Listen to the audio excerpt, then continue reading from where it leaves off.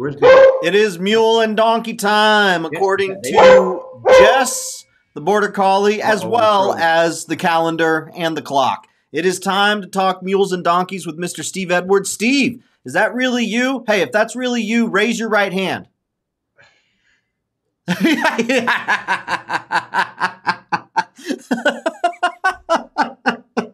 Oh my goodness. It's really us. We're live after a couple weeks away.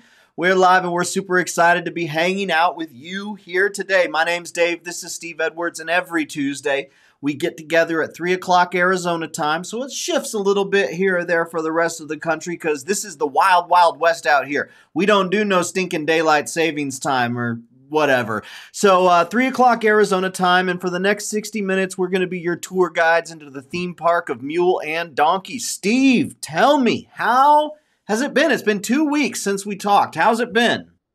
Oh my goodness, I tell you what, anybody tell me I've been 18 hours in an airplane going and 10 hours in a car to get to the ranch in Buenos Aires, I'd have said, oh my goodness. But now I'm saying, oh my, oh my. I tell you what, I thought, well, it's going to be good. For 8 to 10 hours, we're going to be in the car, and I get to see Buenos Aires. Wouldn't that, I mean, Argentina. And I'm thinking I'm going to see gauchos going across the plains, you know, the pampas and cattle and everything. Only thing it looked like to me, Dave, and this is the truth, if you've ever been there, you'll know what I'm talking about. But Ohio, Indiana, Illinois, all that flat country where you see nothing but corn and soybeans, that was all I saw for almost 8 hours, of traveling in that vehicle. Oh, my goodness. And they were not allowed to go over 55 miles an hour in this little bus because of their laws. Besides that, the roads were so bad. They had, because the economy is so bad in Argentina, they actually, you could see bridges and stuff where they started to build the freeways, but then stopped because their economy tanked. And get this, the biggest bill that they could carry was a $2 bill. That was it. It's 350 pesos to our one. Yeah. So it was quite the trip, Dave. Yep, the ranch was incredible. So what you're saying is you were a millionaire over there with all your pesos. That's right. Yeah. Yeah, you hand them $1 bill over there, and they think they done gone to heaven, man. I heard on a television show they were talking about Burlington Coat Factory. He goes, you might not be able to get a lot for $800, but you walk into Burlington Coat Factory with $800, you are literally royalty. You can buy anything you want. So wow. Steve was like royalty over there in Argentina. Hey, is that where we get the leather from, the Argentina leather? Yep, sure is. Yeah, that's for the one saddle. We get a lot of our leather from there, but the one saddle in particular, the Trail Light, the Ultralight. Oh, the ultralight. The ultralight. Okay. That is imported from Argentina, dyed and ready to go, and it's awesome leather. The downside of buying leather here is it's not only about 3 or 4 times the price, but the government has smashed it so much with having all their rules that made prices go tremendously high here. It's actually cheaper to buy it in Argentina and have it brought here, and just as good a leather, but not the high-end price. But, man. Wisdom of God, or what is it? The wisdom of man is God's foolishness, something like that. Yeah, hey, something like that. So for the next 60 minutes, we're going to be chatting, and we want to hear from you. We want to hear who's hanging out with us today. I already have a few folks who are chiming in, and I'm going to read your names in a second, but really there's only 3 things we ask. And the first thing is that you let us know you're watching. Share your name, where you're watching from, and what the weather is like today. And weather out here in Arizona, fantastic. It's awesome. We're loving it. And we're hoping that it lasts like this as much as possible. We got lots of rain this winter, which was great. We had some rain this spring. which was really, really great. And so we'll take it. But the weather's doing just fine out here. We want to hear the same from you. Your name, where you're watching from, what the weather's like. The second thing is we want to hear all of your mule and donkey questions. Whatever it is you're working through right now, if you have encountered something that you're not sure of, something that seems a little bit peculiar to you, or maybe it seems a little off, or maybe it's just some behavior you really don't know what to do. You haven't encountered it before. We want to hear from you and do our best to help you. If we don't know the answer, we'll tell you we don't know the answer, but chances are we've run into something similar, and so we'll tell you what worked for us or what might be worth giving a try. And then the third thing we ask is that you share the broadcast. That's real easy to do on Facebook and YouTube. You click the share button, you click the like button, the subscribe button, or comment. That's it. That's all you got to do to share with friends and family members. So I want to say hello to Sherman Johnson, Norman, Oklahoma, 75 and windy. Dave O'Brien is watching, as he does, from East Texas, where it's 63 and very wet. Glad you had a great trip. Welcome home. Marcia says, I'd be saying there's no place like home. Took the words right out of his mouth, I'm sure, Marcia. Polly is watching from Barnesville, Minnesota. 59 and beautiful. Riding tomorrow in my Steve Edwards saddle and tack. Gidget is watching. Hello, 63 and raining here in Texas. Judy is hanging out with us from Gazelle, California, where it is sunny and beautiful. Edna is watching from Spring Hill, Florida, 78, sunny and warm. Lots of love coming from Edna. Frank is watching from Lincolnton, North Carolina, where currently it is 65 and rainy. I feel like a weatherman. Kathy is watching from a 79 and muggy here in Houston. Down here in, no, I'm just kidding. 79 and muggy here in Houston, Texas. Been so busy lately. I missed a few shows. So happy to be here today. Yeah, we sure are glad that you're here as well. And I want to tell you, Kathy, as well as everybody else watching right now, all of these programs, we realize it's fun to watch them live. I have a radio program that I really like watching, and they broadcast the video. And the hosts always say, I don't know who would want to see our faces, but for some reason, it just feels different. I know watching the program live here on YouTube and Facebook, it's fun, it's unique, it's just a different experience. But if you want to listen to the program and you don't have YouTube on your phone, or you don't want to download video on your phone, or you just want the audio, if you go into Spotify or Apple Podcasts and search for Mule Ranch, you will find the audio version of the program there. And we started that after the live version, Steve. And so I'm getting this all caught up. So not only are we releasing the current versions, but we're getting caught up on old versions. So there's 3 programs that we release every single week on a normal week. 3 shows that you can watch, folks, as you're going about your business. So Kathy, even if you can't be with us live, you can get the show on replay and on podcast. Scott in South Carolina is watching, where it's 61 and rainy. Marcia, nice spring weather today in Virginia. Got my hay in before the transmission in my truck messed up, and I had to wait 2 hours for the tow truck. Well, glad you got that hay there. First things first, first importance.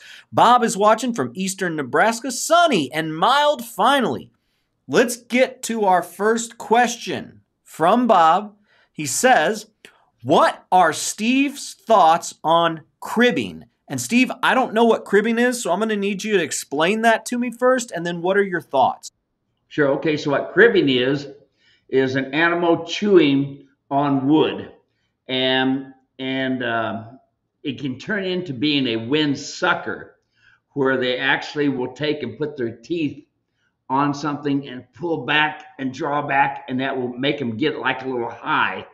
And that's not a good thing, because then other animals get it, but by seeing it, think that's going to be fun, and they end up doing it. So a cribber is actually a chewer.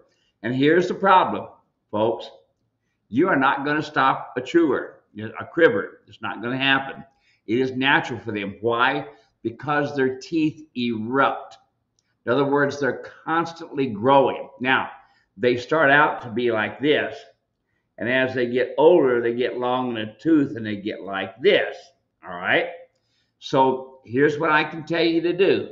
Number 1, Make sure you keep the teeth floated every year. Don't listen to these knuckleheads that say you don't need to have it done. No, every year in the spring, get the teeth floated. That's number one. Why? Because it's good for the digestive system. Their teeth, they bite with their incisors, and then it comes back into the molars, and then they chew it, and then it becomes really fine, and it goes through the intestines. It has to be refined to go through the intestines. And if you want them to carry a bit properly, then the having properly done teeth also has the mule to carry the bit properly. Now, going back to cribbing, what are you doing putting wood in with the mule? Listen, folks, they will chew and chew and chew and chew and chew because it makes them feel good. I remember we talked about that. So if you got wood, here's what I tell you to do. Get rid of it and put in steel. That's the best thing you can do. If you got wood in the meantime, I can tell you, those of you that have diesels where you're changing the diesel oil there on your ranch for any tractors and whatever, you can take diesel fluid and diesel oil, and you could brush it on the places where they cribbed. But let me tell you, the best thing to do is just replace it all with steel. You come to my ranch, all you're going to see is steel, because otherwise you got maintenance, maintenance, maintenance. So there you are. I hope that answers your question about cribbing. Awesome. Great question. Thanks for sharing on that. Appreciate it.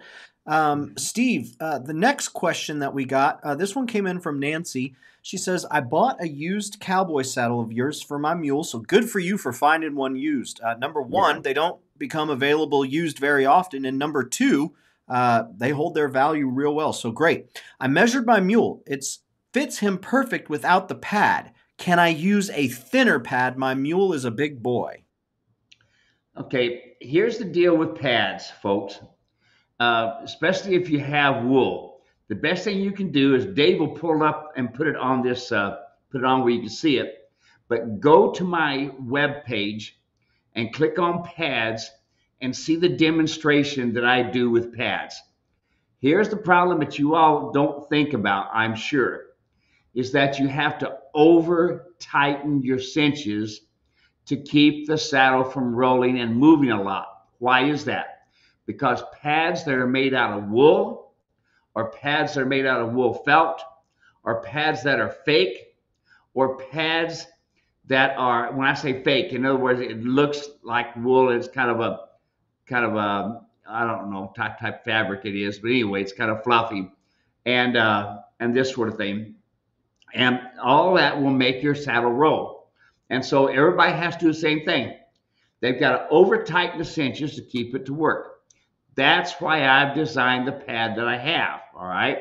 The pad that I have, there's the video there. Now, you all need to be watching this. That's a wool pad right there, okay?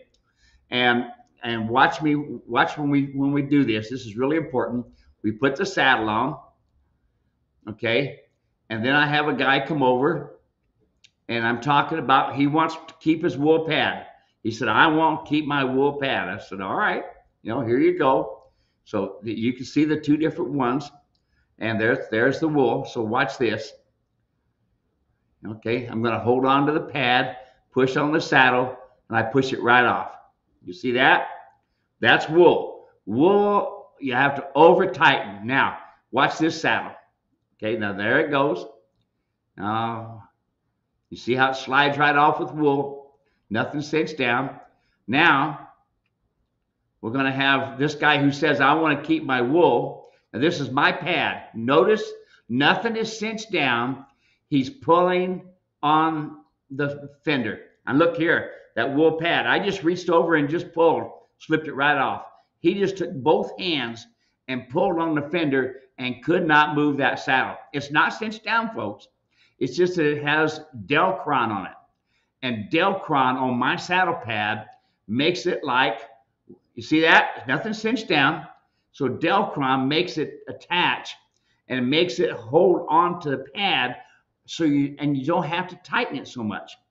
Folks, you got to remember, everything that I've got here is what I've designed from what I've learned. It used to be back in the old days, we just threw a wool blanket on, threw a saddle on, and went wham. Okay. Now, okay, here's a good one here. Now, this is Eric, and he's not cinching nothing down. Everybody kept saying, hey, Steve's saddle won't stay in place. Now, you just watched him there. He climbed on and off, and look at this. Back on again on the other side, and he climbs off. Now, watch this. Nothing cinched down. Okay.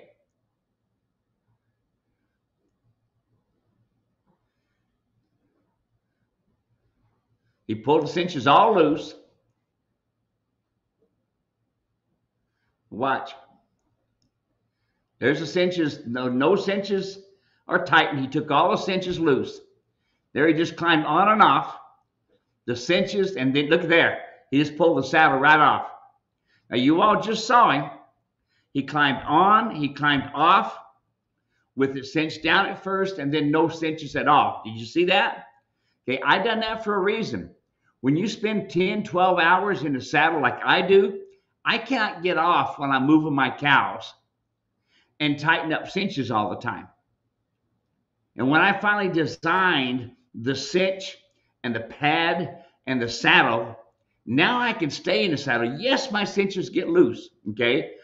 We've got one set of pictures of a big guy. He's 330 pounds.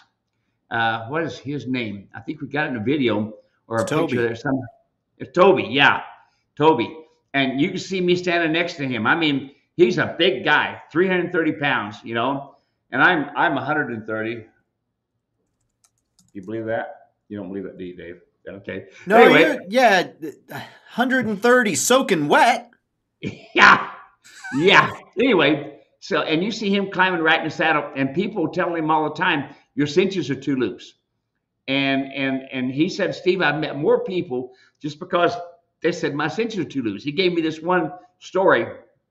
He comes riding into this camp, and the guy says, sir, your cinches are hanging down way low. And let me follow you over so I can stand on one side and hold the saddle while you climb off. He says, no, you don't have to do that. The saddle will stay in place. Now we're talking 330 pounds. Okay, there you are. Look at the size of that man. His arms are bigger around than my thighs. Look at him climbing on and off. Anyway, the guy couldn't believe that he was able to climb on that mule or climb off that mule and that saddle stay in place. You see that, folks? That's 330 pounds right there. Right there, 330 pounds right there. Isn't that amazing? So I don't just have a pad. I got a pad that works. I got a pad that does what it needs to do, and that is keep you from over-tightening your cinches. Now, Dave, we got some other questions, I'm sure, but hopefully that helps her out, and that gets everybody to see this is not just a pad to be pretty. This is a pad that works. You don't have to make your mule suffer to put your fat little hiney on it. Yeah, hear that? By over-tightening the cinches. If you get a cinch sore from my saddles, you got the saddle on incorrect. If you get any kind of tack, and we'll talk about it later. We got some pictures, huh, Dave? That's right. Awesome. Great question, Nancy. Appreciate that. Let's hop back over and let's say hello to Cowboy Ken, 73 degrees in sunny Connecticut. Hannah, Dunellen, Georgia. Florida, 80 degrees. Gorgeous. God bless America. David Pingelli, 65, cloudy, but great day here in Manchester, Georgia. Welcome home. Y'all go get Come Along Coffee. Mule Ranch, just search Mule Ranch Come Along Coffee. Order it now. This is your friendly reminder. Carla is watching from British Columbia, which makes it international. Sunny, cool today, crazy winds, but never too cool to play mule games. That's right. Santa loves some mule games. Rory is watching from Southwest Ohio, cloudy and warm. Joyce is watching. Spring crocuses are blooming. What is a crocus? I've never heard of a crocus. Crocuses? Crocuses. Crocus. I'm going to have to look that up. All right, learning new things here. Education. Judy is watching. I have a hoof trimming issue with my yearling mule. Her fronts turn out. Her hinds turn out. I've been having her trimmed regularly, but things are not improving. The farrier states she has really hard, healthy feet. Farrier trims the outside heel shorter. It does not change the lineup. Does she need to trim the toe more? Heels are low, toes seem slightly long. I do not trim her myself because she is spunky. I want a farrier to trim her so I can correct with the come-along rope. When she moves around, she usually settles down. Maybe I need a different farrier. Great question, good details. Steve, what type of encouragement do you have for Judy? Okay, so we got a yearling colt, and the feet are starting to turn out. So you're saying they're what we call pigeon-toed. Is that right? Okay, that's what you want. Okay. Now, if he trims the outside, okay, that won't work. It has to be trimmed on the inside. No, on the inside. Outside's correct. Then that will bring it around. So he may end up having to do more to correct it, because you got roughly about till it's 3 years old before the legs are completely the way they're going to be. Uh, it's difficult to find anyone that knows much about corrective shoeing. And if the feet are turning out right now as a yearling, you better get after it. So that means your shoer is going to have to take off more. So and it's not that hard to do, y'all. You take that rasp and just go ahead and take off more, because when you come down on the outside, that's going to turn the feet in so it'll be straight. Okay, so yeah, get after it, and you're going to have to tell your farrier be more aggressive at it. Okay, because if you don't see any changes by the time he's a year and a half, you've not done enough. Awesome. Next question. This one came in from Randy while you were out of town, and now you may have spoken with him yet, but I wanted to go ahead and ask the question anyways. He says, I've got a pretty small mule that might need a 5.5-inch bit. Measuring his mouth comes in at about 4.25. I know that the trail riding bit is available in 5 and 5.5. Is it available any smaller? Or something not to worry about and just use the 5? He has done very well with the Mule Riders Martingale and seems ready to start the transition. What would you say there for Randy? Okay, now remember, folks, we're talking about mules. They have a fatter lip. They have a different jaw system and this sort of thing. So if you measure out 4.5 inches, put a 5-inch in there. Now you got to remember, the Mule Riders Martingale is a 6-inch bit, but it's also a snaffle bit. So that means it's going to get narrower and wider depending on how you use it.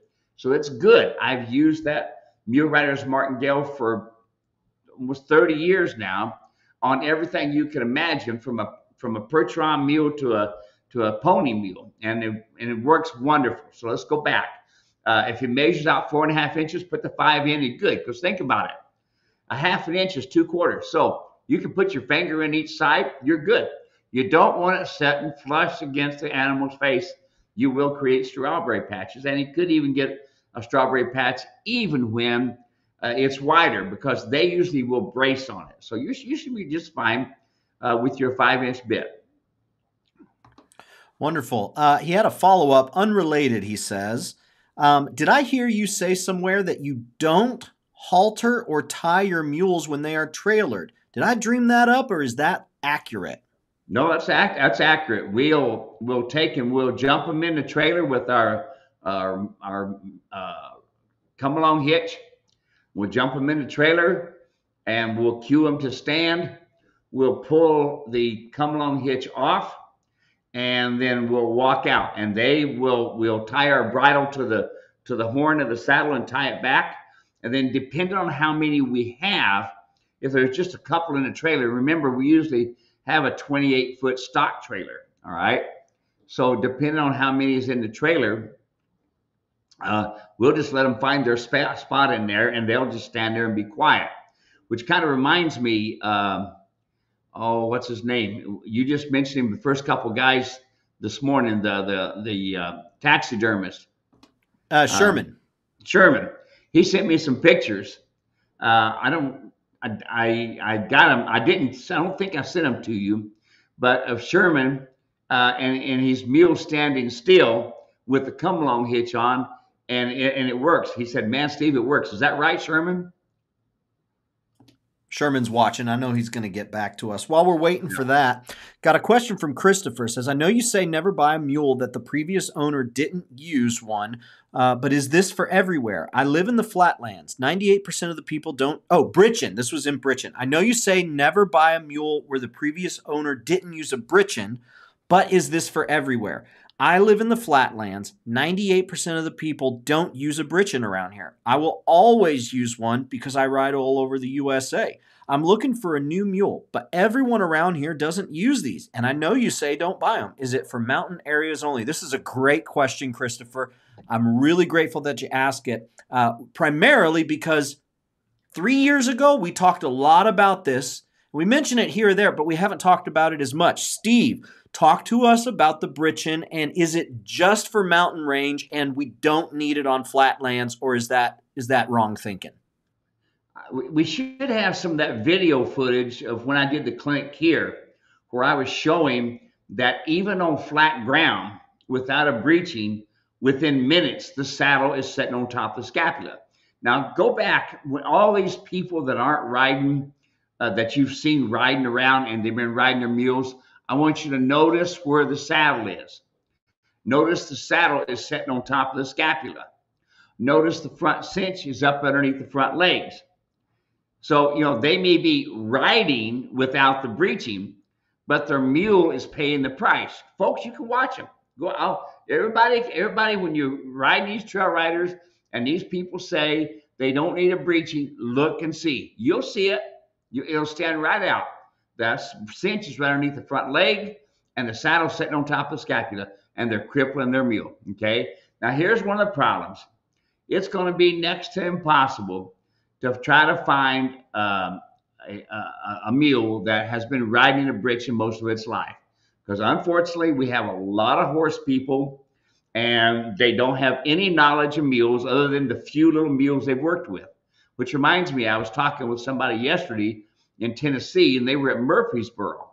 And they said some guy who said he was a mule man said he rode with a crupper on flat ground and a Britchen on mountains. And he put a crupper on this one mule, and the mule went to hopping around, You all got to remember that tail is hooked to bone. There's no mass, okay? And it does not keep the saddle into place. You remember, your saddle can move 1.5 inches, forward and back, left and right. It can move 1.5 inches. With a crupper, it'll move almost 3 inches. And in a short time, be right on top of scapula. Remember, folks, look at your saddle. If the front cinch is 1 hand away from the front leg, then that tells you that the saddle should be back 1.5 inches behind the scapula. And notice your front cinch. It's always at an angle. Okay? What happens when it's at an angle? When it's at an angle, it's going to pull the saddle forward. And you ain't going to change it because it's the way the mule's hourglass belly that they have. And so therefore, that front cinch is at an angle. Why do I tell you don't over tighten the front cinch? Because when you over tighten it, number one, you're going to have a lot of dry spots in that area because you are shortening the stride of that scapula. But number two, when you over tighten that front cinch, it's going to pull the saddle forward. You see, that's what that does. There's a saddle like this. It's at an angle, and it pulls the saddle forward. The back cinch is straight up and down.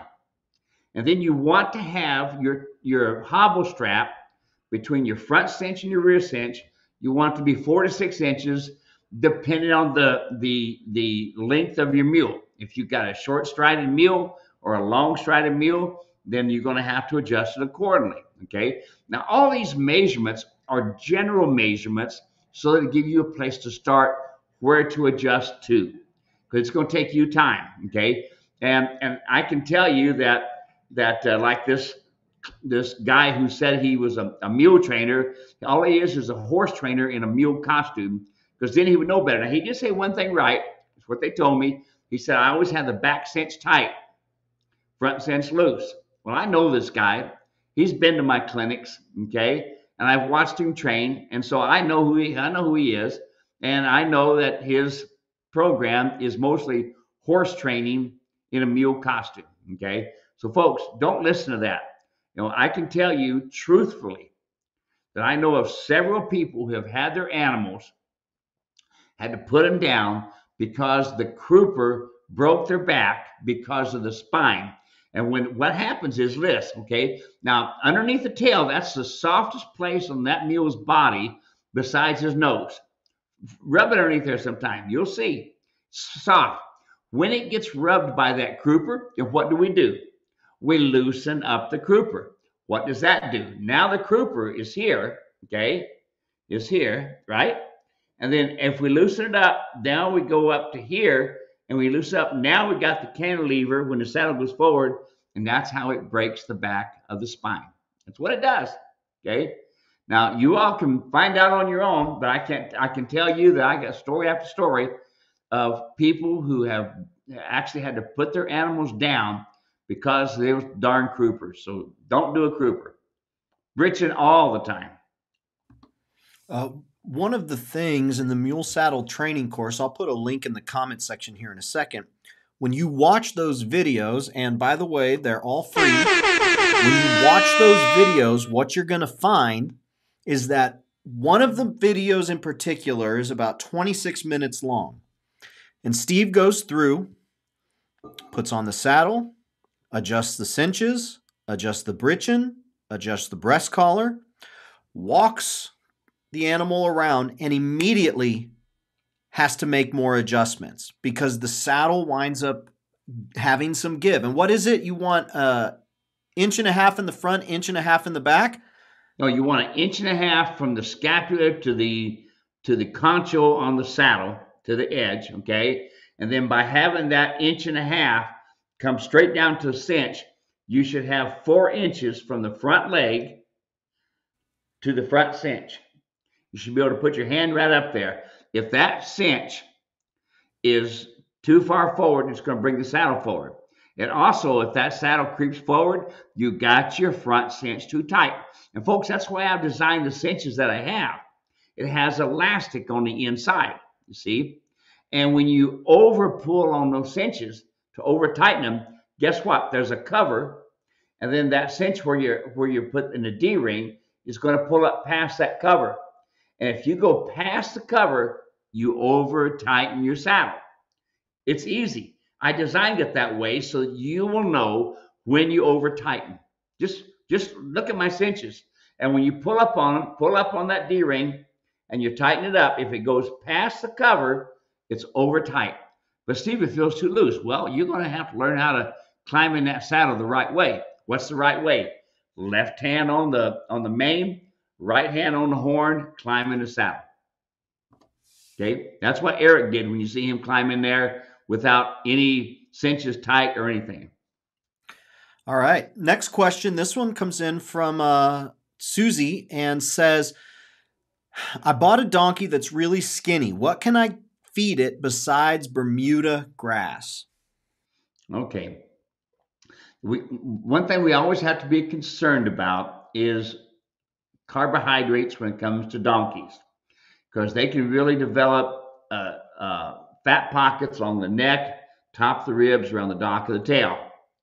The downside of that's called grass founder, and it can go into the feet, and you can have a crippled donkey because they're very susceptible to kind of like a diabetic situation, okay, from too many carbs in the hay. Now you can have Bermuda hay and have it cut the right time of the year and have it stronger. Then, like say, your first cuttings are always stronger than your third cuttings, depending on what part of the country you're in as to get your cuttings. So what can you feed them? Number one, you can do their teeth. Make sure their teeth are floated. That's number one. Always, folks, always. Every year, every spring, teeth floated. You all should all be thinking about teeth floating right now. Next thing you do is your ivermectin, your paste wormer, okay? Worm them every year, okay? And get that done.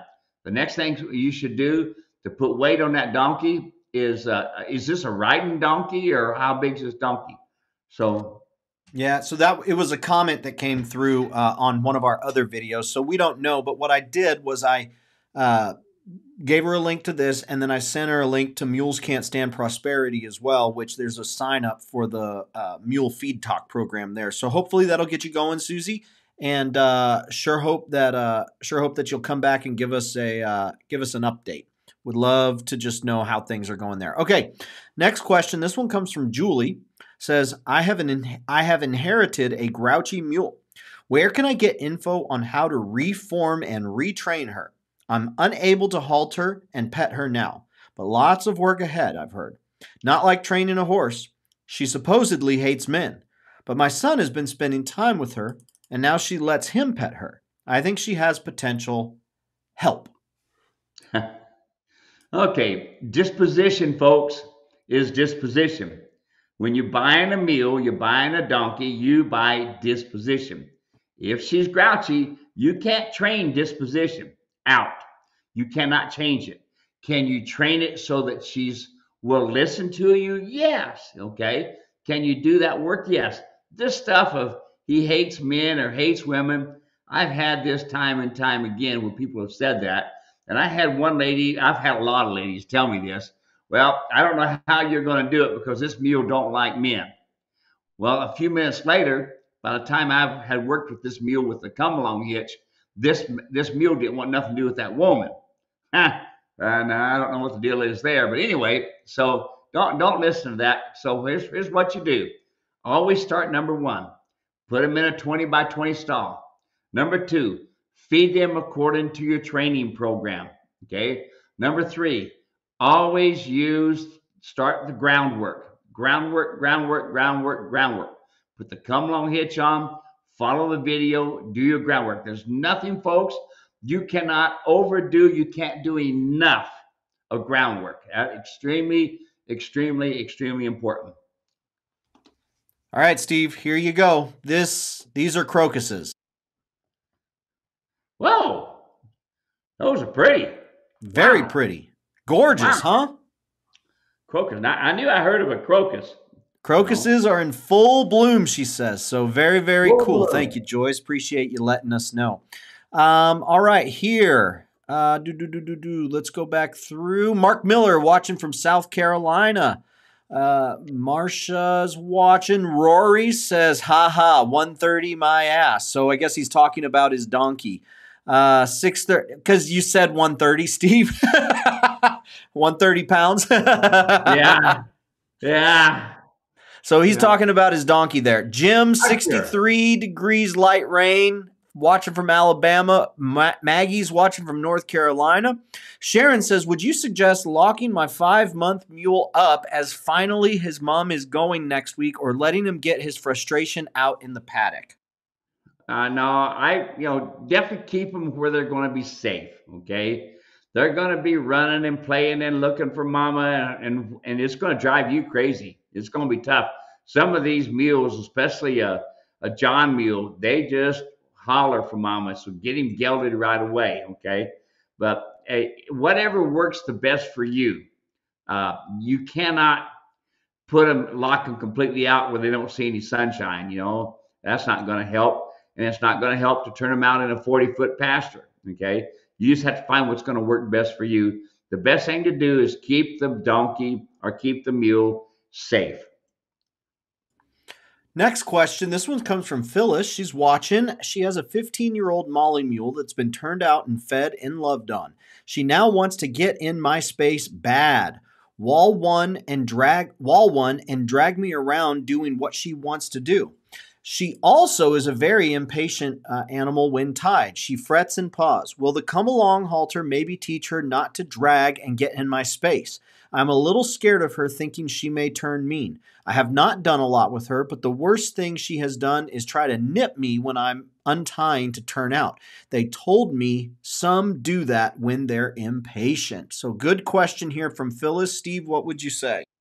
Yeah, the come-along rope is definitely going to do what you need to do. It's not a halter. It's a training device. It's a way to keep them thinking correctly all the time because it communicates to their nose, underneath the chin, and behind the pole. So it's a wonderful tool for that. If she's nipping at you, then she's telling you you're not going fast enough to let her out into the paddock. Well, then guess what? You need to take and do it your way, not her way. Put the come along hitch on her. Always turn them around inside the pen and always point toward the gate. Don't just be going out and there's your paddock out there and you turn them loose and they run. They'll kick up and hurt you. Okay. Always go through the gate, turn them around, face the gate, pull the halter off, pull the come along hitch off. You go out first, they go out second. So that means it's going to take some time on your part. Because one of the downsides is this. Folks just take off the halter and then just watch them run off. Okay, don't do that. You leave first, the mule leaves second. That way you stay in control. All right there. Let's see here. Next question comes from John. He says, I have an attitude of gratitude for who you are and all that you share. Do you happen to have a mule named Festus, like on Gunsmoke? You ever have a mule named Festus, John? Or Festus, Steve? No, I never have. I've trained a few Festus over the years, but I've never had one. There you go, John. Thanks for asking. Appreciate it. And if you know of a mule named Festus that you think we should get to know, John, let us know. Send pics. We'd be happy to take a look. That's funny. Okay, here. Dave O'Brien says, Steve, I can vouch for your saddle pad. I use it on my horse with a loose cinch. He loves it, and the pad stays put. So we love hearing that. Yeah, and lots of folks have heard or have shared that they've used the saddle pad on the horses. And we say, hey, if it works for you, go for it. But just a word, do not use the mule, Steve's saddles on anything but a mule. Do not use Steve's saddles on a horse. And the reason is the same reason why you would not use a standard horse saddle on a mule. It's a different animal, different needs, different bone structure, and you want both of them to be happy, so just give them the different needs that they got. Let's see here. Greetings from Washington, 59 degrees and windy. Jody, Larry, and Rocky are watching. All right. Thanks for keeping Jody and Larry in line, Rocky. Sherman says, yes, sir, that come-along hitch works wonders. I don't use a rope halter very much. That come-along hitch is like grandma's switch. It gets your attention. Sherman is old school. Yeah, boy. Old school, which unfortunately it's old school. I think it should be the new school, but hey, that's not what we're here to talk about. Yeah, Steve, talk a little bit about this. Now, Steve, you and I have been working together for, I don't know, 17 years, 20 years, something like that. And we talked a lot more about the rope halter a long time ago, but you have shifted in the amount that you're talking about the rope halter versus the come-along rope. Do you want to share a little bit about that and why the come-along rope has really gained a lot of your attention and what you share with people? Well, I've always used it for training, but I've also just used it to go and get my animal.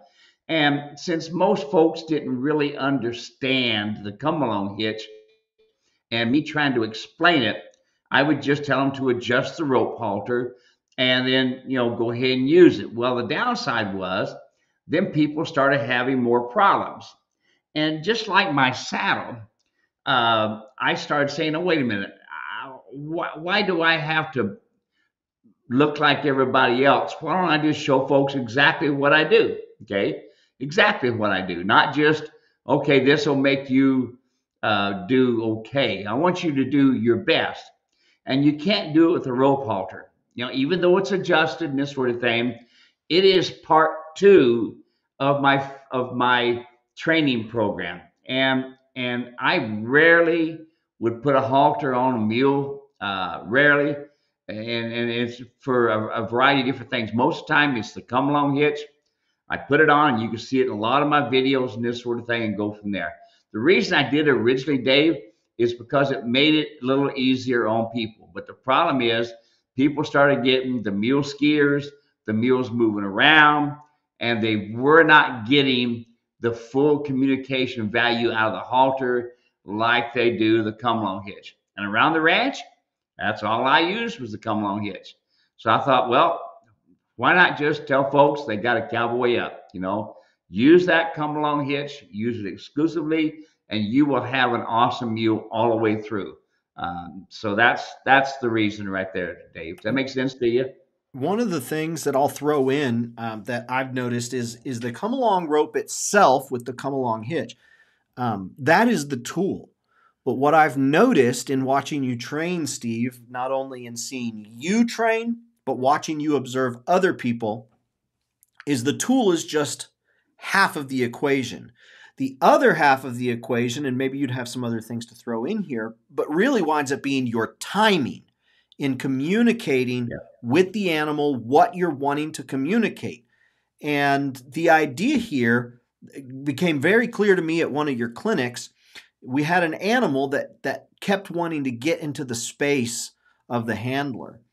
And the clinic was over, the clinic was done, and we were talking, but the handler was still holding on to the come-along rope, and the animal kept trying to get into her space. And I saw right then, I was like, this animal is learning right now. Even though training is done, training is actually not done at all. This animal is learning right now that I can get into my handler's space, and she's not going to do anything about it. And I was a little bold because I've never really corrected anyone, but I saw it. I was a little bold. I said, hey, I want to let you know that your animal, your mule right now is learning that it's okay to get into your space. You need to immediately, the second you feel that animal move its head to get into your space, you need to yank on the rope and get them to step back, because you're teaching them right now that this is okay. And so half of the equation is the come along rope. You can't just put it on there, Steve, and it's going to do miracles. It's installing it, but then it's also knowing the correct ground foundation work to do and the timing with it. So I think that's an important thing, so folks don't get the come along rope, put it on, and then just start tugging on the animal. It's about the timing, and it's about really the bump, bump, bump. It's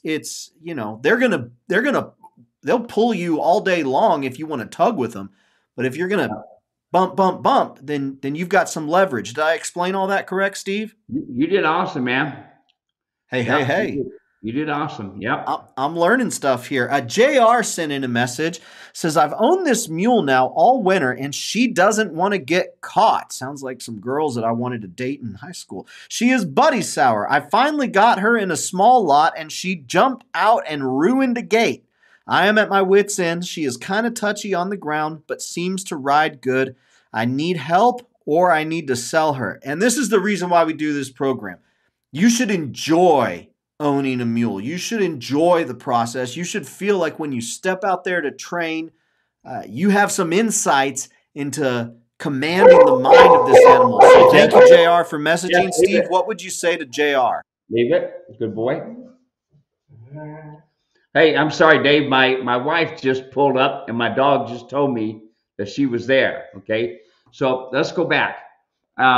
So the mule needs to be in a small pen, 20 by 20. All right, Jess, leave it. He needs to be in a 20 by 20 stall. Needs to be. It's hard to understand, but folks do. Just like you said, she rides good, but no good on the ground. What I'd like you all to do, that one that rides good, but not very good on the ground, I want you to go out and have your brake fluid taken out of your brakes so you got no brakes. And then I want you to go down the road. Now, what do you think?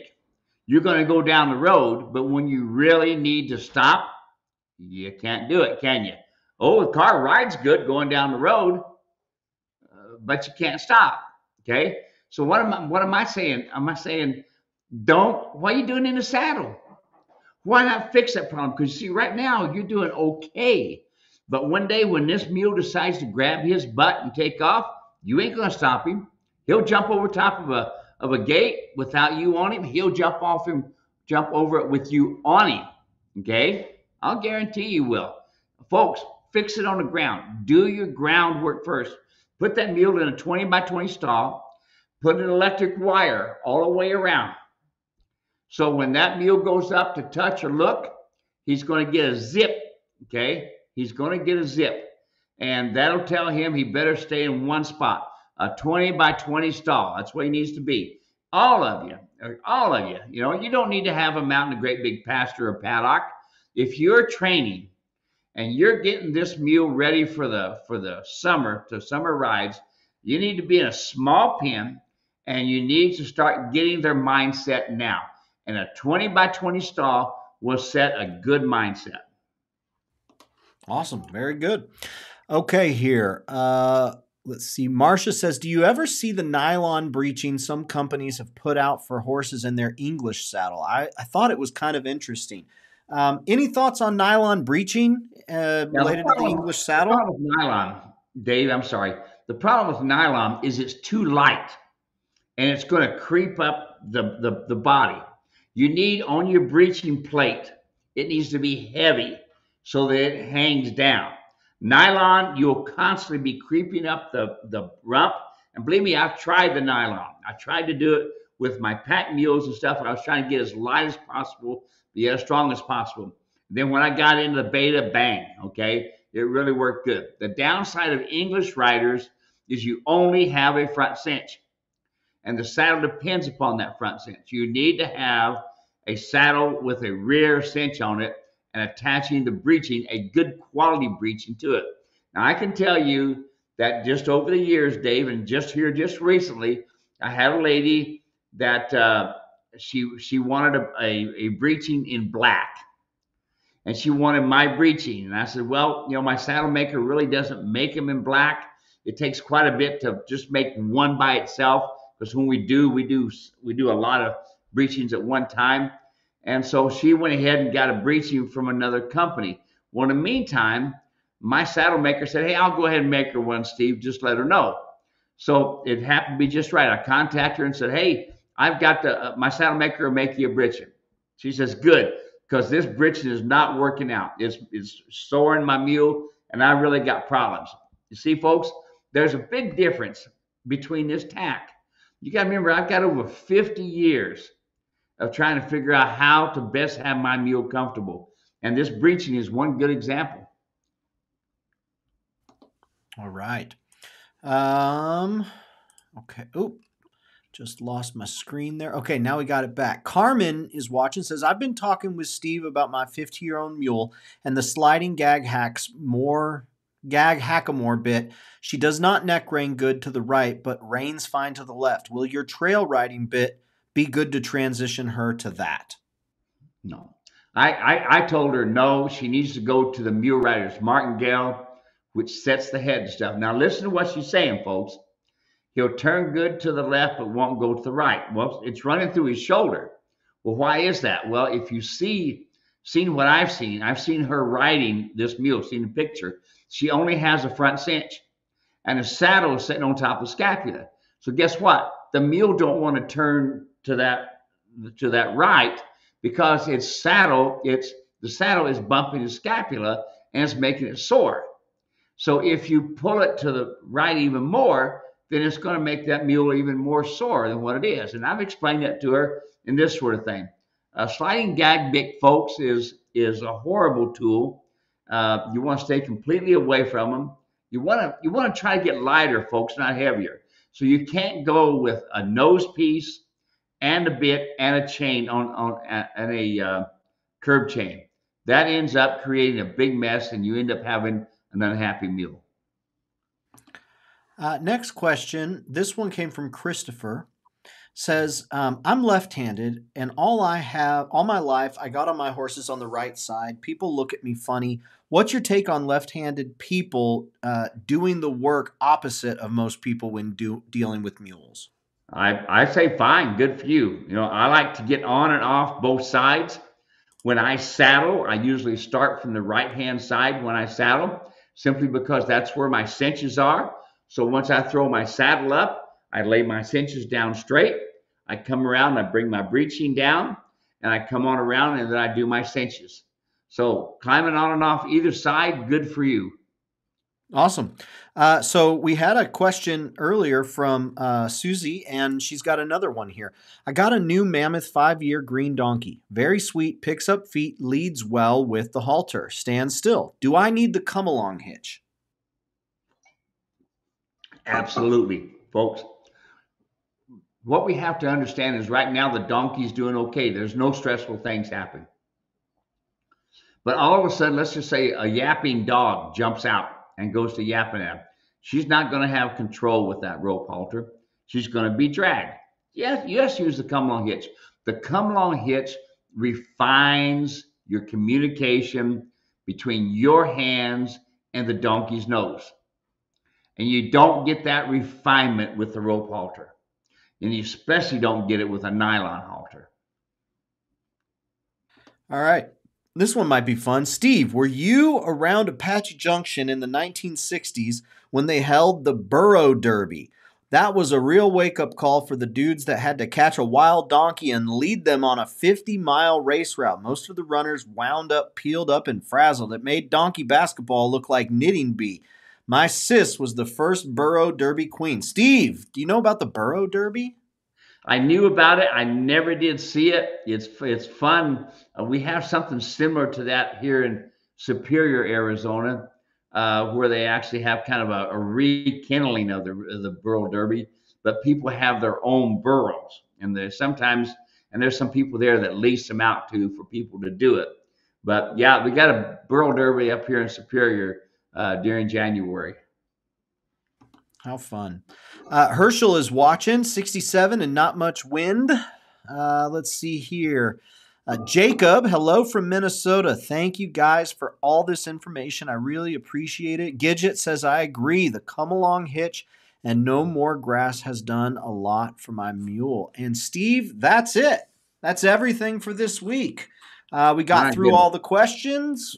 We got through, I think we got through all of our answers. I don't think we have anything hanging out there. Anything you want to say before we're all done this week, Steve? Well, we've got a couple pictures of of a mule with some hair rubbed off that I sent you there. Do you still have those? Yeah. I'll bring them up here. Give me a second here. What are we about to look at? Okay, one of the things I want to tell you folks is that even if you have my tack, if it's adjusted incorrectly, it will wear hair. Folks, when you're seeing hair being weared off, especially winter hair comes off easier than summer hair, all right? And I want you to see the side of the view of this mule with his Britchen, and I want you to see a couple places where the hair is rubbed clean off from the breast collar. So I want to show you why the person's having the problem. And he's learning. He's a firefighter in Colorado. He knows a couple buddies of mine that are firefighters there in Colorado. Okay, now, oh yeah, you see the two places there on the right and left side? Oh, that's the front leg. Front leg. You see how the hairs wore off in the front leg? Okay, that is because he had the Britchen incorrectly adjusted, which you'll see here in a minute, and then that saddle went forward and the cinch went forward, and every time the mule run his leg against it, it rubbed the hair off. Okay, now now here's the saddle. You notice the breeching. Notice how the quarter strap doesn't stay straight alongside and go to the D-ring. You see how it goes up and then down? That's misadjusted. And so what happens is, and it's too low, so it allowed the saddle to go forward and then into the front leg. So you see that quarter strap is really, really important. So I would adjust the breeching up about 2 notches and make sure that your quarter straps on the side are straight. Okay, you see how he's pulling away from the side. Pull straight back. You see how the hair is wore off in one place? That's because the breeching is straight. It's not at an angle with the hip. Anytime your breeching is razor blading the hair off just to one spot, the breeching is too straight. It needs to be at an angle with the hip. Now you see here he's got the breast collar adjusted correctly. Notice how the breast collar adjusted correctly, how it's in the middle of his chest. And you can see the hair rubbed off for right and left. See how the hair is rubbed off right and left? So he had his breast collar too loose. So see, even with my gear, folks, you can pull hair because it's misadjusted. Now, here's what they used to do. The old mule skinners used to take urine, keep a can of urine around, and they would splash it on these places to toughen it up. Kind of nasty. I use Listerine mouthwash. It does a good job of toughening that stuff up. So that's all from me, Dave. I'm done. Awesome. Thank you, everyone, for hanging out with us today. Really appreciate it. It was good to spend a little bit of time with you. I want to remind you that y'all can subscribe to the podcast. That's right. You can download past episodes, which all of this is evergreen content. Every now and again, I guess we say the word Christmas. In 2020, I think we said COVID, Trump, yeah, stuff like that every now and again. But all the questions are evergreen. It's all good. And who doesn't want to go back to 2020 and hear us talk about that? No. So all of the old episodes are up there. Every week we're releasing a couple, plus the latest episode, which is today. So you can go and download them. I put a link in the comment section. Go subscribe. And if you do listen on Apple or Spotify, would you please leave a review for us? That'll make sure that when people search Mule Podcast, this one pops to the top. And it's okay if they find other ones. We just want them to find this one first. Thanks so much for spending time. God bless. MuleRanch.com. All sorts of free stuff. And we will see you next week. Take care, everyone. Bye-bye. Hey, Dave. Hold on, Dave. Hold on just a minute. Oh, what is it? I want to mention one thing. Yeah. I'm going to start talking about this. Yeah. Shelbyville, the end of September. That is the Mule Days and Bluegrass Festival there in Shelbyville. I talked to Marty Ray yesterday, and he's getting excited about doing this show there. So you all prepare yourself. Dave, hey, Dave from Texas, remember that nice mule you got? And he's got a better one this year. He said this new mule is awesome. Now listen to that, Pingally. There's a yearly mule coming up in Shelbyville. It's going to be awesome. All right, y'all get ready for Shelbyville. It's 5-6 months away, but it's the only clinic I do every year. Okay? Hey, there you go. Links in the comment section. God bless everyone. Take care.